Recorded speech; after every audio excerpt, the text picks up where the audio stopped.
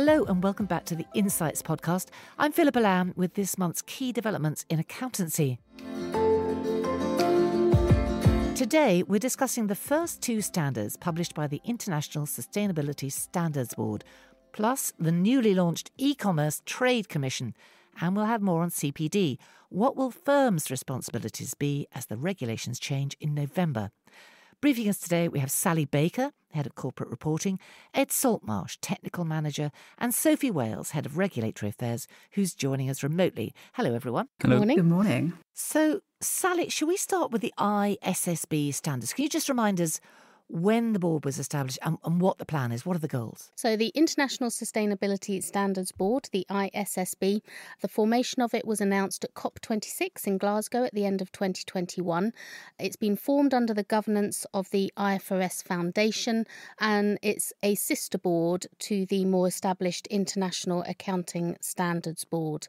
And the role? The role really is to develop a comprehensive global baseline of high-quality sustainability disclosure standards. And by that we mean consistent, comparable disclosures that is going to provide decision-useful information to investors. And one of their kind of key aims is to streamline what became a bit of an alphabet soup, referred to as an alphabet soup of reporting frameworks that were out there. Now, these are the first two standards. What do they cover? So IFRS S1 looks at the general requirements for disclosure of sustainability-related financial information, and IFRS S2 looks specifically at climate-related disclosures. So thinking about specifics, what's in the standards? In terms of IFRS S1, it requires an entity to disclose material information about all sustainability-related risks and opportunities that could be reasonably expected to affect an entity's prospects, either over the short term, the medium term, or the long term. And that's covering information over 4 different areas: governance, the processes that an entity uses to manage and monitor those risks and opportunities; strategy, so the approach taken by the entity in managing those risks and opportunities; risk management, how the entity assesses and prioritises those risks and opportunities; and then finally metrics and targets, which is looking at the entity's performance in relation to the risks and opportunities and progress towards any targets that have been set either by itself or through other regulatory requirements. I think it's also worth noting that in identifying the risks and opportunities, entities must refer to and consider the topics in the standards of the Sustainability Accounting Standards Board, so the SASB standards, as well as the ISSB standards. Other guidance that is out there may also be referred to. And when it comes to IFRS S2, there is also a separate document accompanying IFRS S2 containing industry-based guidance, which entities must refer to and consider. And what about IFRS 2? This is the one that's about climate-related risk? So IFRS 2 specifically looking at climate-related risks and opportunities, and that's either physical risks such as weather events or transition risks, i.e. risks associated with transitioning to a low-carbon economy. And IFRS S2's requirements are based on the same 4 areas in terms of governance, strategy, risk management, metrics and targets. So who exactly is affected by these standards? Are they voluntary or are they mandatory at this stage? So at the moment, they would be voluntary. There is an effective date in the accounting standards of the 1st of January 2024 with early adoption permitted. But that date to some extent is irrelevant because it's up to individual jurisdictions around the world to adopt the use of the ISSB's standards. They are designed to be gap agnostic, which means that they can be used in conjunction with any local accounting standards. So whether you're currently using IFRS accounting standards, UK GAAP or another framework, they are designed to be used in addition to those frameworks. OK, but from a UK perspective? From a UK perspective, these standards first need to be endorsed for use by the government. That process is underway. The Green Finance Strategy that the UK government produced in March committed to an endorsement decision within 12 months of the final standards being published. And then once they've been endorsed for use in the UK entities will be able to apply them voluntarily. Any mandatory application would be subject to further consultation. And what does ICAEW make of these standards? Are you happy with them?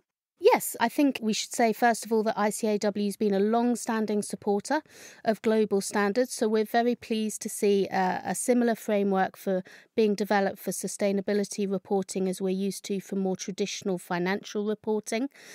We also congratulate the ISSB with the speed with which these two standards have been produced, producing them and publishing them within an 18-month time frame, whilst balancing that with proper due process is quite a feat. And that's impressive, isn't it? It is impressive, and that proper due process really is critical to achieving high quality standards. And I think the other area to comment on is that we're pleased that in terms of the industry-specific guidance and these additional materials that entities must refer to, we're pleased that they have been retained in the final standards, but there has been movement compared to when the standards were exposed for consultation, when they were required to be considered on a more mandatory basis or as an integral part of the standard rather than just being additional guidance. We think that's definitely a step in the right direction. So what is next for the ISSB now? So the ISSB is now undertaking a consultation on its agenda priorities for the next couple of years.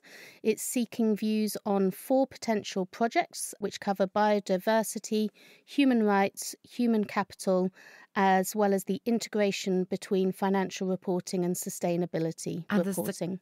I'm sorry to interrupt you. There's a consultation, isn't there? So that's the consultation. That consultation is open until the 1st of September, and ICAEW is in the process of responding. If members want to keep up to date, this is obviously moving quite fast. How would they do that? It is a very fast-moving landscape, it has to be said. So we have several resources. We have a non-financial reporting hub at icaew.com/NFR, where all the latest developments will be. We also publish articles in our digital magazine, by all accounts, at icaew.com/by all accounts. And we have just recently produced a selection of articles relating to sustainability reporting.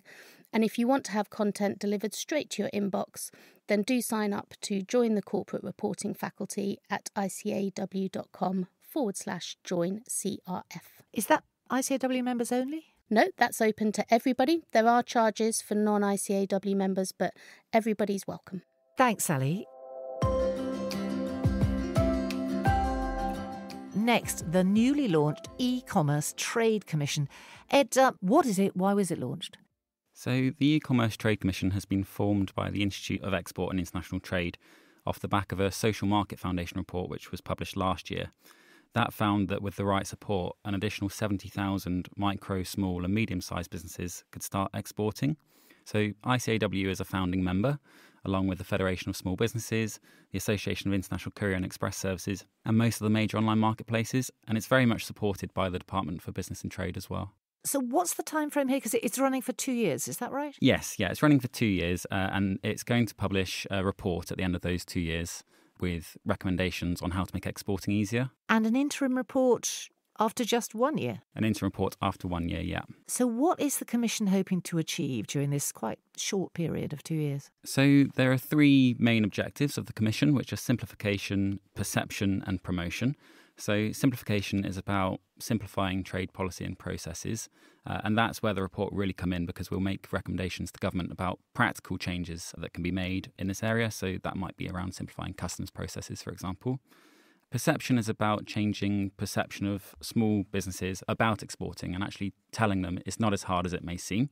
But it's also about changing perceptions of international consumers about buying from the UK. And then the final objective is promotion, which is about promoting the benefits of exporting, but also about promoting all the support that is available to businesses, and where that support isn't available, creating it. Now, I think the Social Market Foundation report, it highlighted, didn't it, how important accountants are in all of this. Obviously, ICAEW is now involved, isn't it? Yes, yeah. So we're a founding member and we'll be hosting the next meeting of the Commission. I think we found that our members are increasingly becoming a bit of a one-stop shop, and the report really backed this up by finding that accountants are the first port of call for businesses looking to export. And the report found that the 3 main barriers to small businesses from exporting are customs, taxes and tariffs, which are all areas that ICAEW is working in. So what specifically is ICAEW hoping to bring to the table? As you say, these are definitely their area. Yeah, so I think we have a lot to offer to the Commission. It might be the perspective of our members in business who are exporting or in businesses that could be exporting. It might be the perspective of members working in practice who are advising on this area. But we also have a lot of general tax expertise and experience of working with policymakers to address issues. What activities will the Commission actually be undertaking? I mean, can ICAEW members get involved themselves? Yes, absolutely. So there's a number of events being planned to coincide with International Trade Week in November and also an e-commerce month. And those events will likely include presentations, workshops to help businesses about learn to export, and members will be very much invited to get involved in those. There will also be a series of working parties and roundtables running throughout the Commission's life on a variety of topics, which will feed into the report at the end of the 2 years. And we'll be looking for input from our members on this in due course and provide more details when we have them. We will regularly be seeking input from our VAT and Duties Committee, from our global trade community, but we'd be delighted for any interested member to get involved, and to express an interest they should contact me at ed.saltmarsh@icaew.com. And the address again? ed.saltmarsh@icaew.com. That's great. Thanks very much, Ed. You're welcome. Finally, part 2 of our explainers about the major changes to CPD that are taking effect in November. We had an overview of the changes as a whole in episode 54, if you'd like to catch up on that.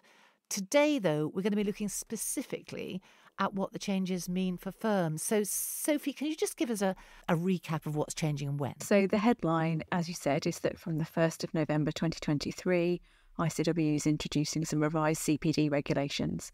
And these are going to bring a greater focus to lifelong learning and clarify the amount of CPD that members should be doing. And everyone in scope of these new regulations is going to have to do a minimum number of hours of CPD, some of which must be verifiable. And ICAEW firms will have responsibilities for their ICAEW member employees, plus other individuals who are regulated by us. Thinking about firms then, what exactly will their responsibilities be now under this new system? How will they be different? So under the revised regulations, firms will have to firstly ensure that all of their ICAEW members and relevant persons are complying with at least this minimum number of relevant and verifiable hours for their CPD category for the professional work that they do for the firm. The firms are then going to have to maintain records of those minimum hours, and they will have to make sure that they can make those records available to ICAEW's Quality Assurance Department if they get asked to provide those in relation to the CPD that their staff is doing. Now, we mentioned ethics when we talked about this before, but it's worth stressing there will now be mandatory ethics training. Absolutely. So everybody in scope of the CPD regulations will have to do at least 1 hour of ethics training a year. And this is something that's quite new. So to help members do this, we've produced an online ethics course. It's going to be freely available to all members. And because it's the first year, the course is going to have more than 1 hour of content. In fact, I think if you wanted to do all the parts available, you'd probably have 12 hours of learning. Okay. But it's very much up to members how much they want to do, as long as they do at least 1 hour. And firms can choose to use this module that we've produced, but they could also choose to use their own training or third-party training that they've sourced, as long as it's got the same learning outcomes that align to our Code of Ethics.